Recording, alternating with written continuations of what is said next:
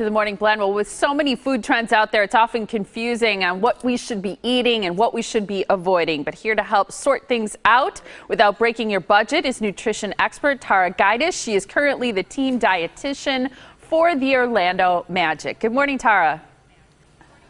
Morning, how are you? Doing great. Tell us, which ingredients should we really be paying attention to and trying to include, and which ones should we be avoiding?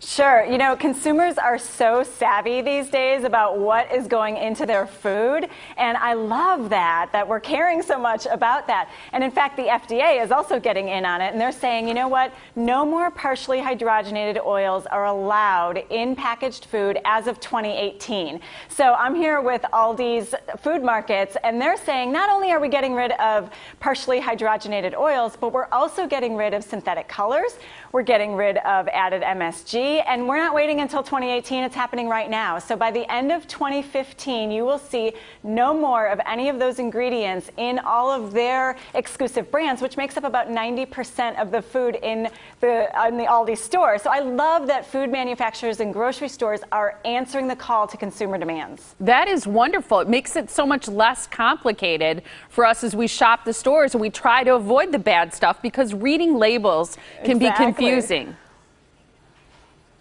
It can be, and you know what, more and more what they're doing to help us is put things on the front of the pack. So instead of looking back and going, I don't know what contains gluten, I'm supposed to be gluten-free, they're putting that stamp on the front, gluten-free.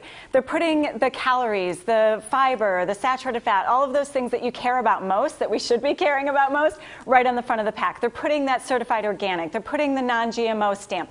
They're putting all of those things right on the front of the pack to make it easier, and if you want more information, you can turn it around, but it saves a lot of time when it's just right there in a snapshot on the front of the label. Are there tips that you have for people to make it easier to read labels? Yeah, you know, just really looking for some of those symbols and being savvy about what do I care about the most. So if it's added sugars, or is it that gluten-free, or what are you looking for? You know, just be savvy about glancing at the label, and if you need more information, then you can look at the ingredients and see, but they're making it so much easier for us now. Are there other things going on right now to get healthier foods and products more accessible to us? Yeah, absolutely, and cost effective. I mean, I've got 4 boys, so let's just talk about grocery store bills for a second. And if I can cut costs at all, that's awesome. And they actually have done studies on switching from the national brand to the Aldi exclusive brand. Okay, so 90% of the products in the Aldi store are the Aldi exclusive brand. And in taste tests, hands down, they're just as good, if not better, than that national brand. And when you choose that Aldi exclusive brand, you can save up to 50% on your grocery store bill. And then we're also talking about gluten-free and organic and all those things. And you think, oh, I have to go to this specialty store and that expensive store in order to get all these things. You don't. You can go and get things that are actually reasonably priced, and you can still afford to buy organic or gluten-free or whatever it is that you're looking for at a decent price. Because I think that's been the thing that scares people the most about organic products or food that they know is high quality, is that it's going to be too expensive, especially to feed a family. Right. Well, and that's what I'm saying is that, you know, grocers are responding with saying, okay, if this is what you want, we're going to figure out how to get it for you, and it's not going to cost you an arm and a leg in order to get it. And that's what I love, is that, you know, you can go to stores like Aldi and say, okay, you know, high quality produce for a decent price. There's a lot of fresh fruits and vegetables behind you. I'm sure that's one of the things you recommend for kids and adults, is to include a lot of those. Do you have any tips on how to make sure you're getting enough or the right ones?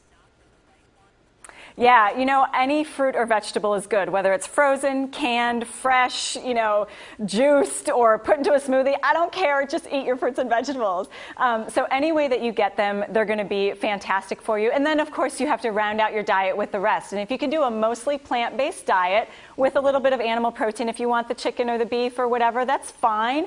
But it's really including a lot of those fruits and vegetables, but also the whole grains, some, you know, reduced fat or low fat dairy, and then you're getting all the nutrients that you need in a day. It's wonderful. Great talking to you. And where can people go for more information?